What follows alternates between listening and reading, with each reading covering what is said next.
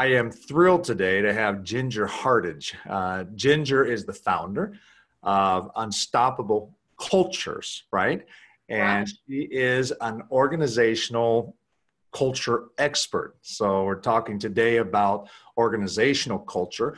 Ginger is the former senior vice president of culture and communications at Southwest Airlines, which all of us know was founded by Herb Kelleher. Tell us just a little bit about when Herb Kelleher started the company, right?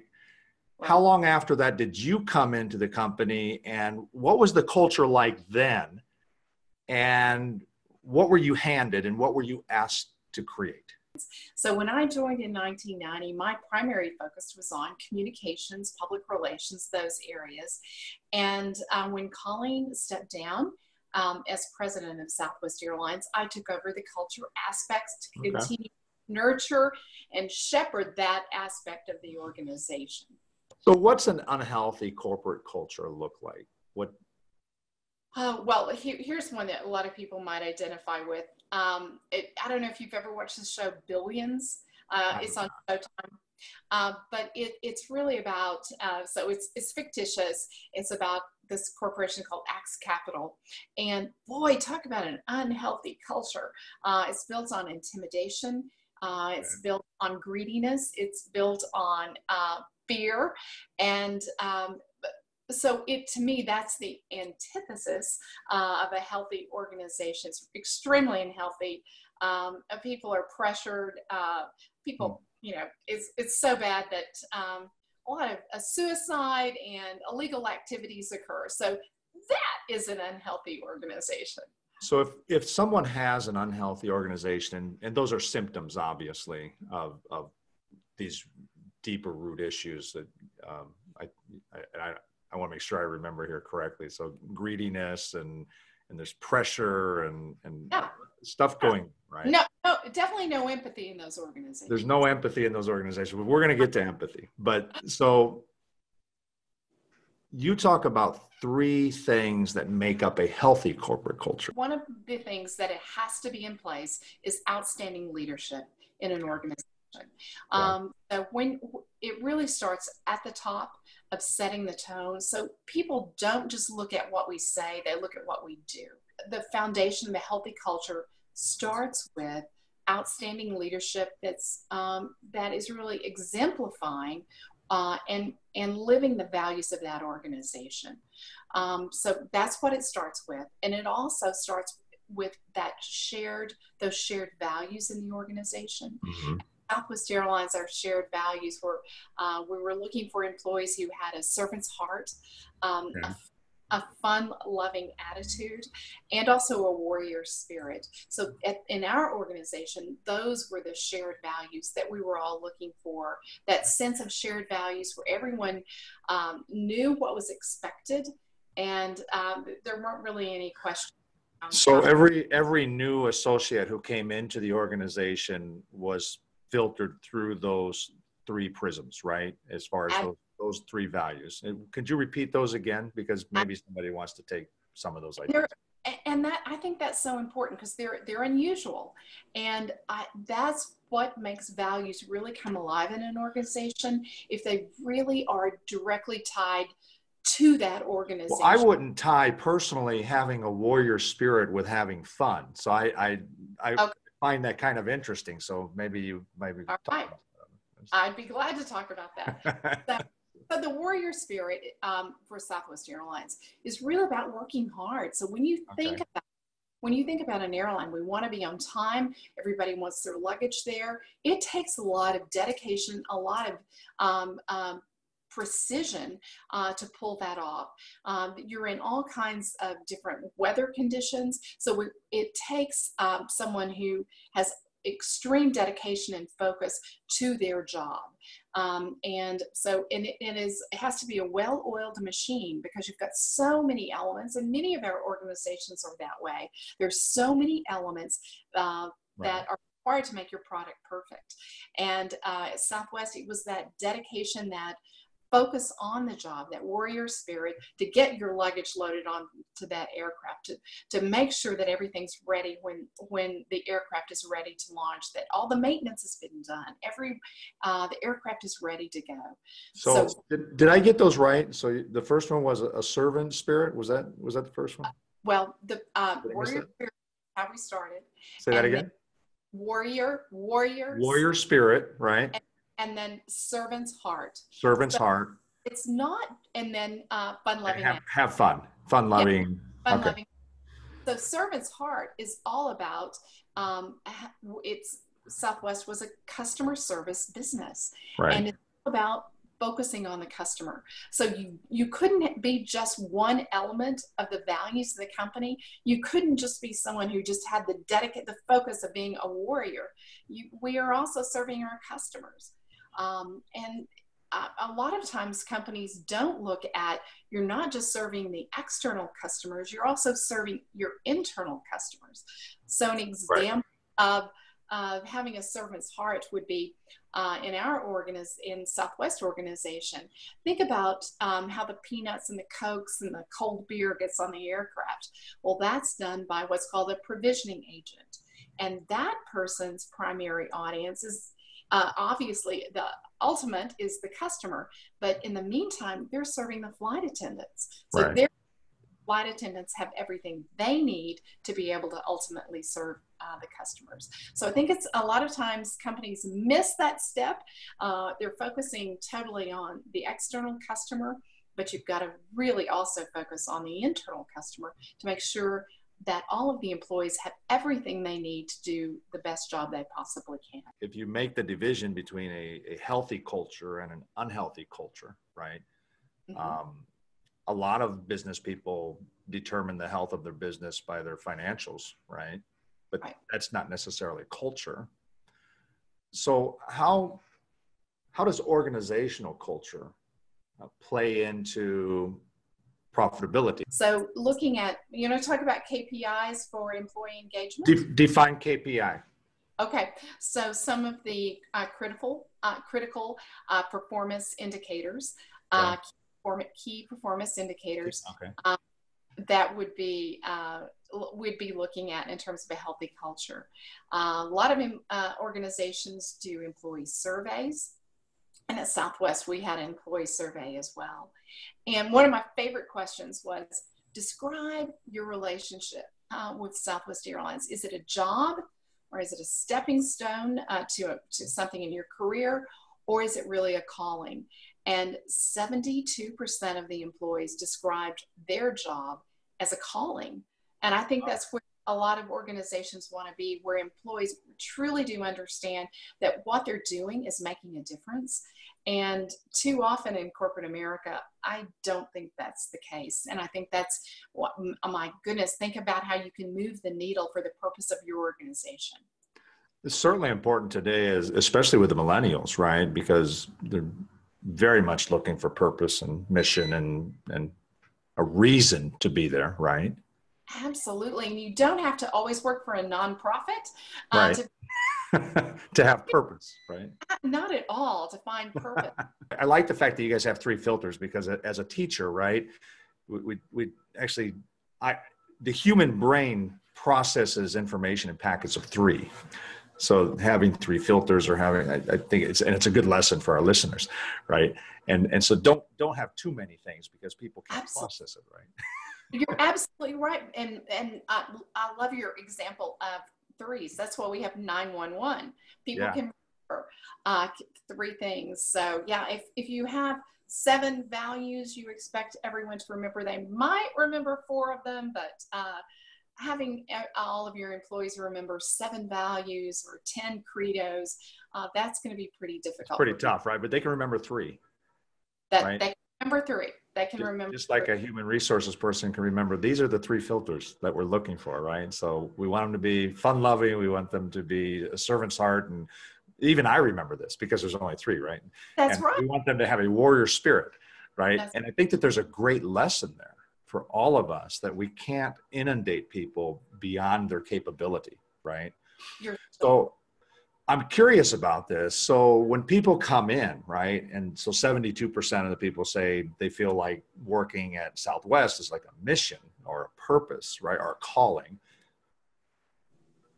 Is that a result of hiring the right people and having them understand these are the types of people we want, or is that a result of recalibrating them once they come into the system? It's bringing them in where they match your values of the organization coming in. As you know, it's really hard to reprogram someone who's 25 or someone who's 35, 45. Reprogramming isn't part of the process. Is bringing people in who identify with the values of your organization already. They have exemplified those in other aspects of their life. And so they're a fit from a value standpoint coming into the organization. Where companies sometimes drop the ball is they may have it right about hiring according to their values, but they're not reinforcing that all along the lines of the employees. Okay. So it's through onboarding, it's got to go through training. The leader has to reinforce it every day. It's got to be part of their recognition programs, and it's got to go all the way to performance appraisal. We have to be held accountable if we're still living those values of the organization. So as a senior vice president at Southwest Airlines, my performance appraisal had aspects of it if was I still living the values of the corporation. So everyone is held accountable to how they're living the values of so were you still having fun, right? I mean, still having fun. Is that part of performance evaluation? And so someone I worked with on a performance evaluation, man, they were knocking it out of the park with the warrior spirit, the servant's heart, but their fun-loving attitude wasn't always coming out. So we literally, as part of their performance appraisal, worked on what are some ways that you could demonstrate this. Interesting. Effectively. So it's an opportunity and people have to do it in their own way. So I want to move to something that maybe is a little bit more difficult to talk about, if you're open here. I'm open. All right. So we are facing great challenges today in male and female relationships in the workplace. You know, obviously we have the Me Too movement. We've had just almost, it's like every day, you know, in your viewpoint, right? Because you were a very high level executive of a large American company and you're female, right?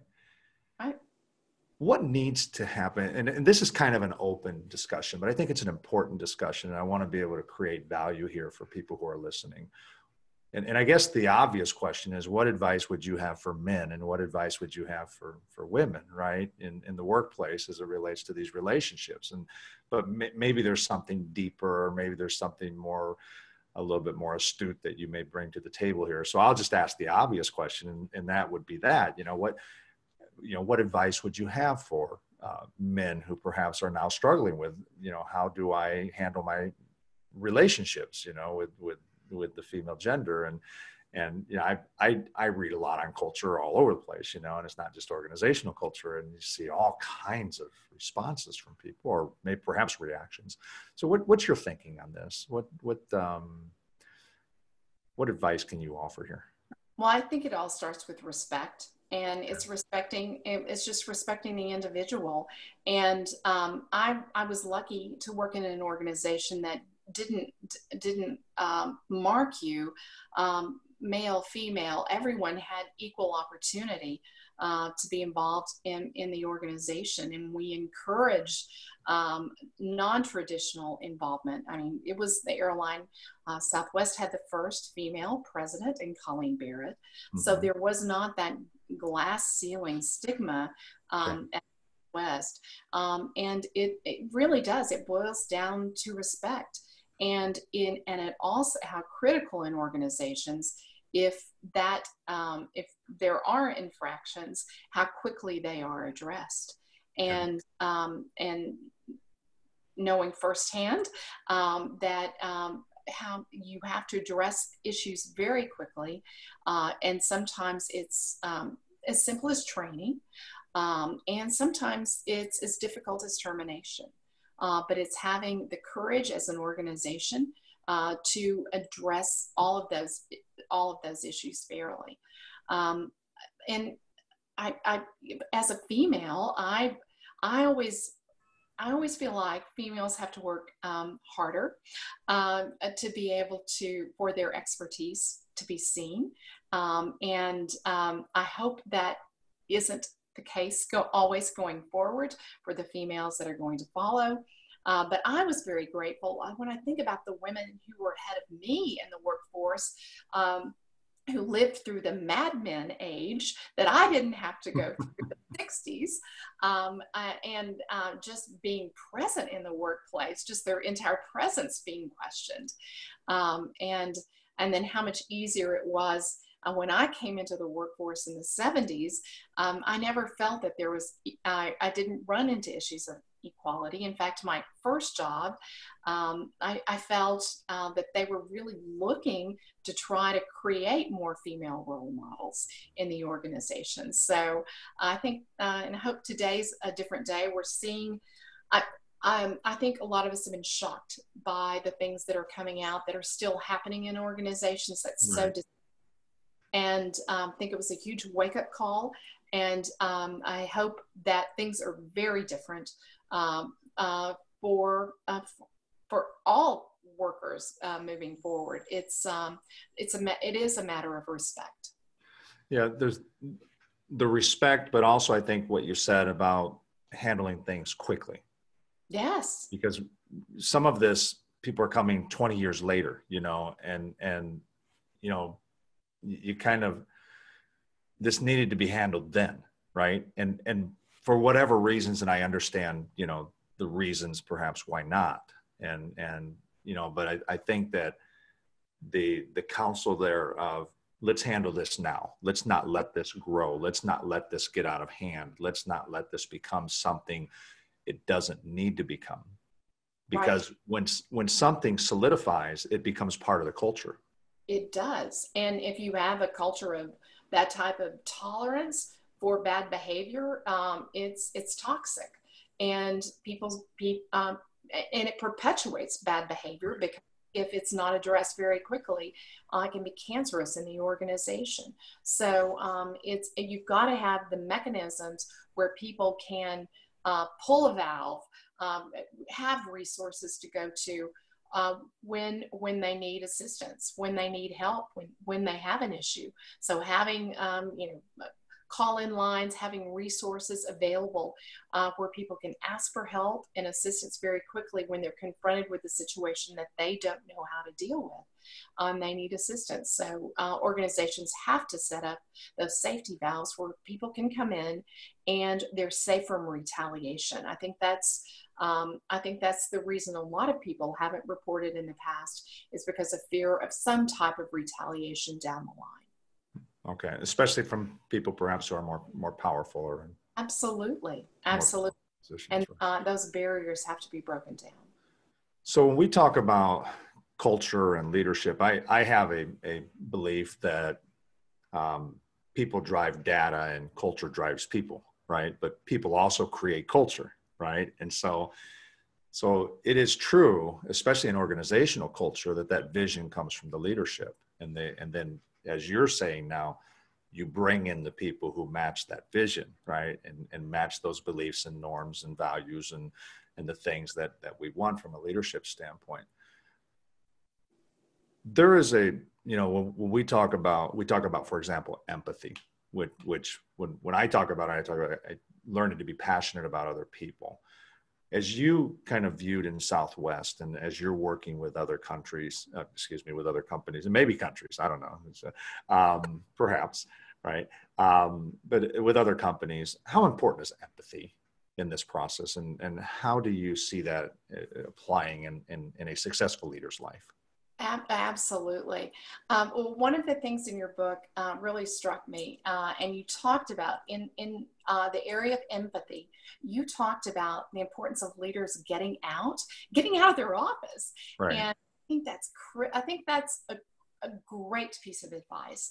One of the things we did at Southwest Airlines, we had something called Leaders on Location, where leaders adopted different locations. So the top 300 leaders in the organization would adopt various locations and spend time in those organizations, because that's really the only spending time, devoting time is the way you get to know people in your organization, and you can walk in their shoes and understand their problems.